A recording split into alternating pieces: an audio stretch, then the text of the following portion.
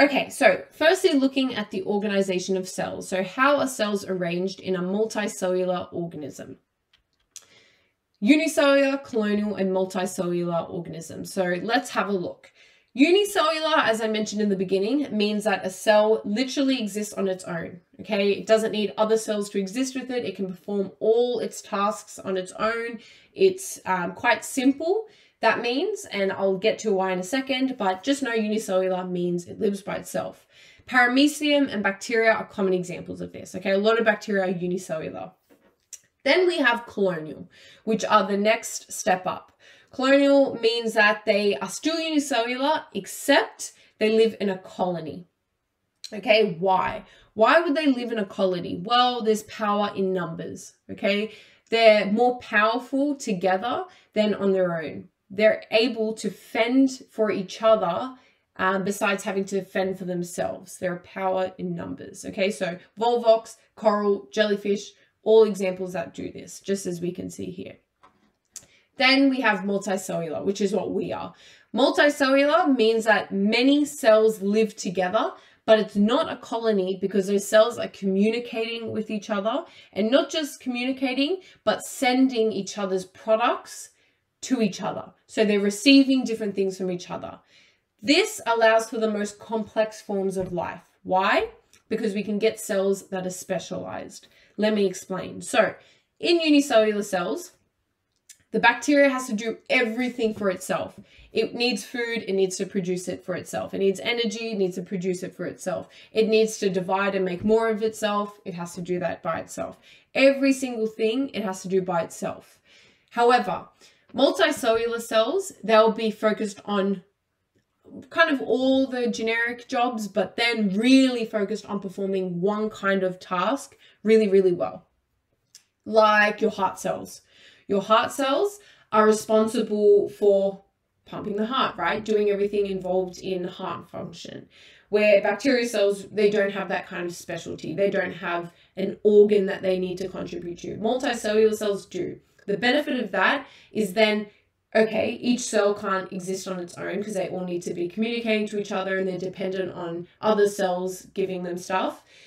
But they're able to become whole complex organisms like us. We're able to have a heart because multicellular cells will start forming into an organ.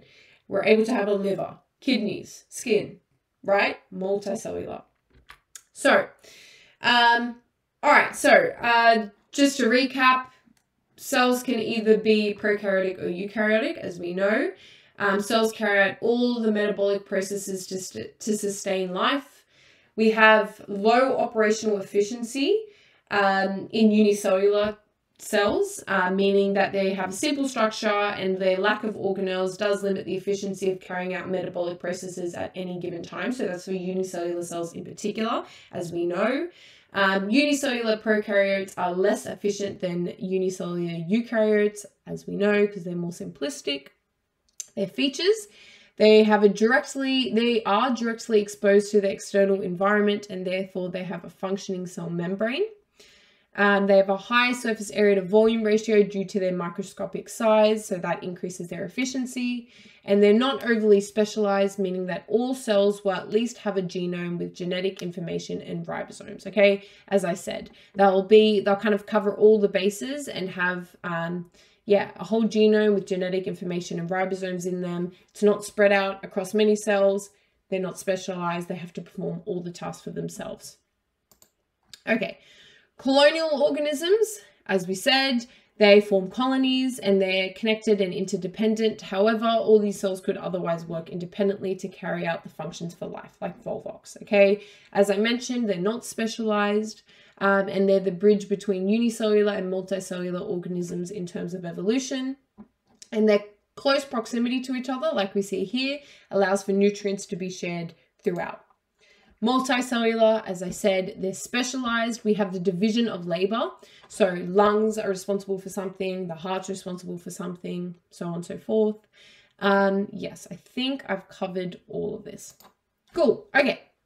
Now let's have a look at the hierarchical structure of organization of multicellular organisms. So we have organelles, and then the organelles together form a cell. So we have a mitochondria, ribosome, Golgi apparatus, all of those together, then they form a cell.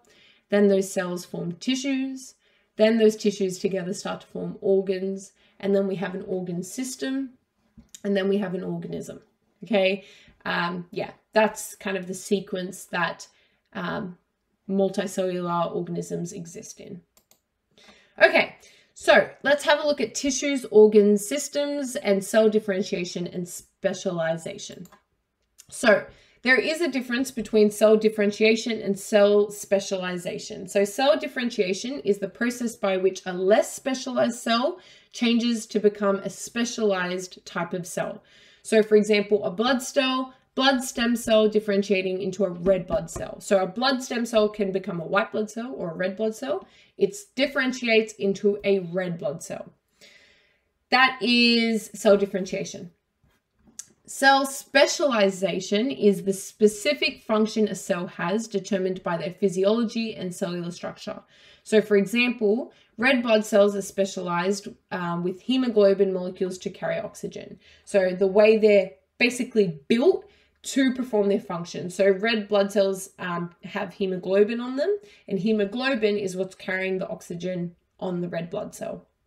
So to kind of summarize that, cells differentiate to allow them to develop structures and therefore become specialized to carry out the cells. So as we saw with the red blood cell first needed to differentiate, a blood stem cell needed to differentiate into a red blood cell. So then it could specialize be specialized to carry out the function of carrying oxygen around the body.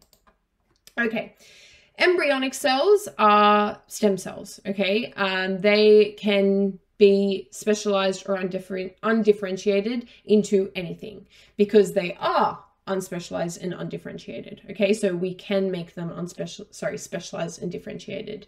All our cells are embryonic stem cells when we begin as an embryo, hence the name. As the embryo, though, starts growing and cells start to divide, these cells give rise to new cells, so they become differentiated and then specialized. Once they mature, they develop structural changes for their specialized functions. They can differentiate into all types of cells. And although these only exist in embryos, adult stem cells can be found in places such as bone marrow. Okay, structure and function. So specific cells may have a particular structural features to allow them to perform their functions more easily. So red blood cells are more flattened and elongated to allow them to have a higher surface area to volume ratio, so things can diffuse across that membrane really easily. They have more biochemical processes to have more efficient exchange of materials, as I said. Lungs have squamous cells, which means, again, they're flattened to allow for diffusion. Blood cells also have the biconcave shape, okay? This increases surface area to volume ratio again so that they can diffuse things really easily, but also for the teeny tiny capillaries, it means that they can bend as they go through the capillaries, okay? Because capillaries are really small. Okay, tissues now. Tissues are a group of cells, so we're working our way up the hierarchy when we're now at tissues, which is a group of cells which work together to perform a specific function. So in animals, we have muscle tissue, it makes up muscles. The structure, it's composed of myocytes, which you don't need to know, but just for your own interest, it's composed of myocytes, which are elongated cells, and the function of muscle tissue is to help with movement, okay? Plants have xylem tissue, which makes up xylem. Its structure is it's made of tracheids. You don't need to know that either, but you do need to know that it's responsible for water flow. Okay, xylem tissue. Okay, if we continue moving up the hierarchy, we're now at organs. Organs is a structure which is composed of a number of tissues which work together to perform a shared function. So we have the heart. The heart is made of cardiac, connective, blood, and nervous tissue. It pumps blood throughout the circulatory system, so it's made of different tissues. The stem of a plant is made of epidermis, vascular, and ground tissues. It transports water and nutrients between the roots and the leaves. Organ systems now. So organ systems are a structure which is composed of a number of tissues which work together to perform a shared function. So like the circulatory system, okay? Circulatory system doesn't just refer to the heart, it refers to the lungs and all the other veins, arteries and capillaries around the body. Its purpose is to pass blood to all the cells in the body and specifically to deliver oxygen to the different organs of the body.